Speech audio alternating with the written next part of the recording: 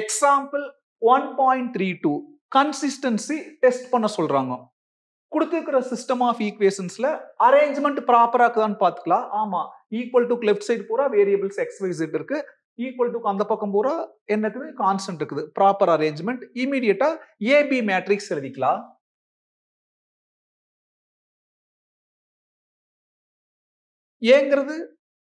ஏங்கிற மேட்ரிக்ஸ் என்னது? இந்த பக்கம் இருக்கக்கூடிய XYZ அதோடைய கோஎஃபிஷியன்ட்ஸ் வச்சு ஃப்ரேம் பண்ணக்கூடிய மேட்ரிக்ஸ். பிங்கிறது ஈக்குவல் டு அந்த பக்கம் இருக்கிற கான்ஸ்டன்ட் வச்சு ஃப்ரேம் பண்ணக்கூடியது. அப்ப ஏங்கிறது XYZ ஓட கோஎஃபிஷியன்ட்ஸ் 1 -1 1. அடுத்த ஈக்குவேஷன்ல XYZ ஓட கோஎஃபிஷியன்ட்ஸ் 2 -1 1. அதுக்கு அடுத்த ஈக்குவேஷன்ல 3 -1 1. லாஸ்ட் ஈக்குவேஷன்ல 4 -1 2. இதுதான் A. இப்படி ரெண்டு மேட்ரிக்ஸ் ஒரு மேட்ரிக்ஸ்குள்ள அடைச்சோம்னா அதுக்கு பேர் தான் ஆகுமெண்டட் மேட்ரிக்ஸ். ஈக்குவல் டு அந்த பக்கம் இருக்கிறதா B. அப்ப இதுதான் B. அது அந்த லைனுக்கு அப்புறம் எழுதிக்கலாம். என்னது? -9 4 6 7. இப்ப இது என்ன பண்ணணும்? எஸ்லான் ஃபார்ம்ல மாத்தணும். எஸ்லான் ஃபார்ம்னா தெரியும். அந்த மெயின் டயகனல், அதாவது ஃபர்ஸ்ட் ரோல ஃபர்ஸ்ட் எலிமெண்ட், செகண்ட் ரோல செகண்ட் எலிமெண்ட், தேர்ட் ரோல தேர்ட் எலிமெண்ட், ஃபோர்த் ரோல ஃபோர்த் எலிமெண்ட், அதான் மெயின் டயகனல். அது கீழே இருக்கிறத பூரா ஜீரோவா மாத்தணும். அதுக்கு என்ன ப்ரொசீஜர்? ஃபர்ஸ்ட் ரோல ஃபர்ஸ்ட் எலிமெண்ட் ஃபிக்ஸ்டா வச்சுட்டு அது கூட கம்பேர் பண்ணி இதை பூரா ஜீரோ. அந்த வந்த ப்ராசஸ்ல இருந்து செகண்ட் ரோல செகண்ட் எலிமெண்ட் ஃபிக்ஸ்டா வச்சுட்டு அது கீழே இருக்கிறது பூரா ஜீரோ. அப்புறம் அந்த ரிசல்ட்ல இருந்து அந்த மேட்ரிக்ஸ் இருந்து தேர்ட் ரோல தேர்ட் எலிமெண்ட் ஃபிக்ஸ்டா வச்சுட்டு அது கீழே இருக்கிறதுல ஜீரோ. இப்படித்தான் ஒவ்வொன்றா ஜீரோவா மாத்தணும். இப்போ என்ன பண்ண போறோம்? ஃபர்ஸ்ட் ப்ராசஸ் ஃபர்ஸ்ட் ரோல ஃபர்ஸ்ட் எலிமெண்ட் ஃபிக்ஸ்டா வச்சுட்டு அது கூட கம்பேர் பண்ணி அது கீழே இருக்கிறது பூரா ஜீரோவா மாத்த போறோம். R1 அப்படியே எழுதிக்கலாம். ஏன்னா அது ஃபிக்ஸ்டா வைக்கிறோம்ல. 1 -1 1 -9. அடுத்தது இதை ஜீரோவா மாத்தணும். இது என்னது? R2. என்ன பண்ணணும்? இது கூட கம்பேர் பண்ணணும். இங்க 2 இருந்தா -2 வேணும். 1 -2 மல்டிப்ளை பண்ணா -2 மாறிடு. அப்ப ஆட் பண்றப்ப -2 + 2 ஜீரோவா மாறிடு. அப்ப இதை அப்படியே வச்சுட்டு அதைய -2 மல்டிப்ளை பண்ணணும். அதுங்கிறது R1. அதே மாதிரி இந்த 3 ஜீரோ மாத்தணும். அது என்னது? Third row. பாருங்க, தேர்ட் ரோ R3. என்ன மாற்றம்? இது அப்படியே வச்சுட்டு இதை -3 மல்டிப்ளை பண்ணலாம். ஏன்னா -3 × 1 -3 -3 + 3 ஆட் பண்றப்போ ஜீரோவா மாறிடு. R1 -3 மல்டிப்ளை பண்றோம். இது fourth row. First row, second row, third row, fourth row. அப்ப R4ல என்ன பண்ண போறோம்? இந்த 4 அப்படியே வச்சுட்டு, அதாவது R4 அப்படியே வச்சுட்டு இது -4 மாத்தணும்ல. ஏன்னா இது கூட தான கம்பேர் பண்ணணும். 1 × -4 தான -4. அப்ப -4 + 4 ஆட் பண்றப்ப ஜீரோவா மாறிடு. R1 -4 மல்டிப்ளை பண்றோம். இப்போ இந்த ப்ராசஸ் ரஃப் கால்குலேஷன் செஞ்சுக்கலாம். R2ல என்ன ப்ராசஸ்? R2 அப்படியே எழுதணும். 2 -1 1 4. அப்புறம் R1 பூரா -2 மல்டிப்ளை பண்ணணும். -2 மல்டிப்ளை பண்ணா -2 × 1 -2 -2 × -1 +2. இதை மல்டிப்ளை பண்றப்போ -2 + 18. கரெக்டான்னு பாருங்க. -2 +2 -2 + 18. எல்லாம் ஆட் பண்ணுங்க. 2 - 2 0. -1 + 2 1. 1 - 2 -1. 4 + 18 22. அப்புறம் R3க்கு என்ன ப்ராசஸ்? R3 அப்படி எழுதணும். R3ங்கிறது மேல என்னது? Third row. 3 - 1 1 6. அதுக்கப்புறம் R1 பூரா -3 மல்டிப்ளை பண்ணணும். -3 மல்டிப்ளை பண்ணா -3 + 3 -3 -7 மல்டிப்ளை பண்ணா -3 × -9 +27. ஆட் பண்ணுங்க. 3 - 3 ஏன்னா 2 ஆட் பண்ணணுங்களோ. 0 -1 + 3 2 1 - 3 -2 6 + 27 33. அடுத்தது R4க்கு என்ன ப்ராசஸ்? R4 அப்படி எழுதணும். 4 - 1 2 7. அதுக்கப்புறம் R1 பூரா -4 மல்டிப்ளை பண்ணணும். இதுதான் R1 பூரா -4 மல்டிப்ளை பண்ண என்னது? -4 + 4 -4. அப்புறம் -4 × -9 +36. ஆட் பண்ணுங்க 4 minus 4 0 minus 1 plus 4 3 2 minus 4 minus 2 7 plus 36 43 first process over. அதாவது ஃபர்ஸ்ட் எலிமெண்ட் ஃபிக்ஸா வச்சுட்டு அது கூட கம்பேர் பண்ணி கீழ இருக்கிற பூரா 0 மாத்திட்டோம். அடுத்த ப்ராசஸ் செகண்ட் ரோல செகண்ட் எலிமெண்ட் ஃபிக்ஸ்டா வச்சுட்டு அது கூட கம்பேர் பண்ணி அது கீழ இருக்கிற பூரா 0வா மாத்த போறோம். அப்போ R1 R2 அப்படியே மாத்தி எழுதிக்க போறோம். இந்த டிக் பண்ணிக்கிற R3 R4 தான மாற்றம் நடக்குது. அப்ப R1 R2 என்னது 1 minus 1 1 minus 9.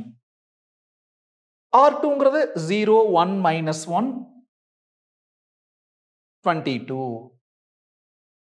இப்போ இத 0 மாத்தணும். இது கூட கம்பேர் பண்ணனும். இங்க 2 அங்க -2 வேணும். அப்ப 1 -2 மல்டிப்ளை பண்ணா -2 கிடைச்சிர போகுது. அந்த -2 +2 ஆட் பண்ணா 0 மாறிடும். அப்ப என்ன பண்றோம்? இத அப்படியே வச்சிட்டு அத -2 மல்டிப்ளை பண்றோம். இதுங்கிறது என்னது? R2 R3 R3 R3 ஃபிக்ஸ்டா வச்சிட்டு R3ல R3 ஃபிக்ஸ்டா வச்சிட்டு இந்த R2 கூட -2 மல்டிப்ளை பண்ண போறோம். -2 ஆல R2 மல்டிப்ளை பண்ண போறோம். அடுத்து இத கூட கம்பேர் பண்ணுவோம். இங்க 3 னா -3 வேணும்.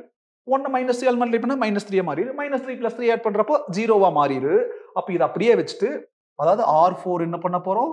R4 அப்படியே வச்சிட்டு R2வ -3 ஆல மல்டிப்ளை பண்ண போறோம். -3 ஆல R2வ மல்டிப்ளை பண்ண போறோம். இந்த ப்ராசஸ் அங்க எழுதிக்கலாம். R3 அப்படி எழுதிக்கணும். இங்க ஏதாச்சும் இருந்தா மேல பார்க்கணும். R3 என்னது? Third row 0 2 -2 33. அடுத்து R2வ -2 ஆல மல்டிப்ளை பண்ணனும். -2 into 0 0 -2 into 1 -2 -2 into -1 +2 -2 into 22 -44. Add பண்ணுங்க.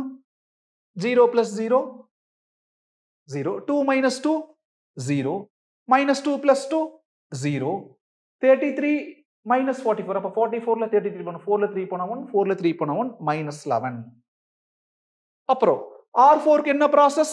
R4 அப்படி எழுதணும். 0 3 -2 43. கட் பண்ணி பாருங்க. 0 3 -2 43. எஸ். அப்புறம் R2வ -3 ஆல மல்டிப்ளை பண்ணனும். மேல இதுதான் R2.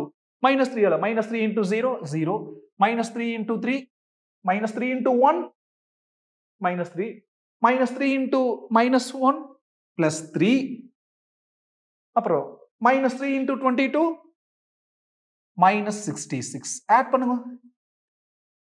0 3 minus 3 0 -2 plus 3 1 66ல 43 போய் பெரிய நம்பரோட சைன் எழுதிக்கணும். 6ல 3 போனா 3 6ல 4 போனா 2 அப்ப -23. செகண்ட் ரோல செகண்ட் எலிமெண்ட் ஃபிக்ஸ்டா வச்சிட்டு கீழ போற 0 மாத்திட்டோம். அடுத்த ப்ராசஸ் என்னது? கேர்ஃபுல்லா கவனிங்க. தேர்ட் ரோல தேர்ட் எலிமெண்ட் ஃபிக்ஸ்டா வச்சிட்டு அது கீழ 0வா மாத்தணும். இங்க உல்டாவா இருக்குது. அங்க 0 இருக்குது, இங்க 1 இருக்குது. அப்ப இது ரொம்ப யோசிக்க வேண்டாம். ரொம்ப சிம்பிள். அந்த ரெண்டு ரோவை இன்டர்சேஞ்ச் பண்ணிட்டா வேலை முடிஞ்சது. ஏன்னா இங்க ஃபிக்ஸ்டா வச்சுட்டு எதை ஃபிக்ஸ்டா வைக்கிறோமோ அது நான் ஜீரோவா இருக்கணும். அதுல தெளிவா இருக்கணும். அப்போ அங்க நான் 0 வச்சு கீழே 0 இருக்கணும். அப்படியே மாத்தி இருந்தா என்ன பண்ணணும்? அந்த ரெண்டு ரோவை இன்டர்சேஞ்ச் பண்ணிக்கலாம். இது எத்தனாவது ரோ? Third row. அது fourth row. Interchanging third row and fourth row. அதாவது இன்டர்சேஞ்சிங் R3 அண்ட் R4. மீதி எல்லாம் அப்படியே ஃபர்ஸ்ட் ரெண்டு row 1 minus 1 1 minus 9 1 minus 1 1 minus 9 அப்புறம் 0 1 minus 1 22 அப்புறம் ரெண்டு இன்டர்சேஞ்ச் பண்ணுங்க. ஃபோர்த் ரோ தேர்ட் ரோ கொண்டு வாங்க. 0 0 1 minus 23 அப்புறம் தேர்ட் ரோவை ஃபோர்த் கொண்டு வாங்க. 0 0 0 minus 11. இப்ப பாருங்க, இதுதான மெயின் டயகனல். ஃபர்ஸ்ட் ரோல ஃபர்ஸ்ட் எலிமெண்ட், செகண்ட்ல second, தேர்ட்ல third, ஃபோர்த்ல fourth. Main diagonal. அது கீழ கதல என்ன மாறிடுச்சு? 0. அப்ப இதுக்கு பேர் தான் echelon form. It is in echelon form. First A ஓட ரேங்க் கண்டுபிடிக்கலாம். Rank of A. ஏங்கிறது அந்த லைனுக்கு இந்த பக்கம் இருக்கிறதா. அப்ப அந்த கடைசி காலத்தை மறந்துருங்க அல்லது மறைச்சுக்குங்க. இது பூரா ஜீரோ. ஜீரோ ரோ கவுண்டிங்ல வராது. நான் ஜீரோ ரோ. ஜீரோ தவிர ஏதாச்சும் ஒரு எலிமெண்ட் வேற இருந்தா தான் நான் ஜீரோ ரோ. எல்லாமே ஜீரோ வந்தா தான் ஜீரோ ரோ. அப்ப ஜீரோ ரோ கவுண்டிங் வராது. பாரு இது 1. ஜீரோ தவிர ஒன்னு வேற இருந்தாலும் அது நான் ஜீரோ ரோ. எல்லாமே ஜீரோ வரல நான் ஜீரோ ரோ. எல்லாமே ஜீரோ வரல நான் ஜீரோ ரோ. 3 நான் ஜீரோ இருக்குது. அப்ப ரேங்க் ஆஃப் ஏ 3. அதாவது 3. இப்ப ரேங்க் ஆஃப் ஏபி அதாவது அந்த ஆகுமெண்டட் மேட்ரிக்ஸ். ஏபின்னா ஒட்டுமொத்த மேட்ரிக்ஸ், ஃபுல் மேட்ரிக்ஸ். அப்ப எதையும் மறைக்காம அப்படியே பாருங்க. இது நான் ஜீரோ ரோ. எல்லாமே ஜீரோ இல்ல. 3 ஜீரோ வந்து ஒன்னு வேற இருந்தாலும் அது நான் ஜீரோ ரோ தான். 2 நான் ஜீரோ ரோ, 3 நான் ஜீரோ ரோ, 4 நான் zero row.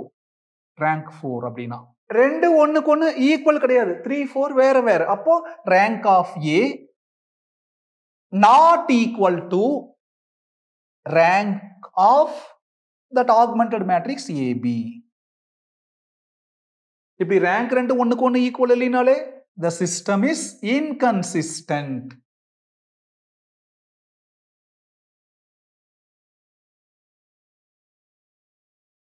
It has no solution.